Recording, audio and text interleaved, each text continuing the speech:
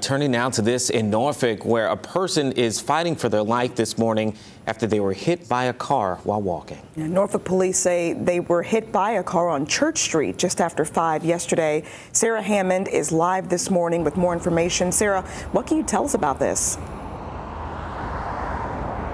Well, we know the injuries are serious and that the victim was taken to the hospital. Details are limited right now, but like you said, this happened around 5 o'clock on Church Street yesterday afternoon.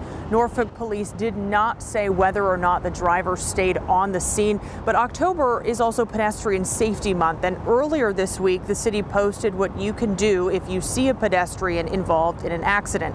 They advise you to stop and offer help, call 911 immediately, and stay until help arrives.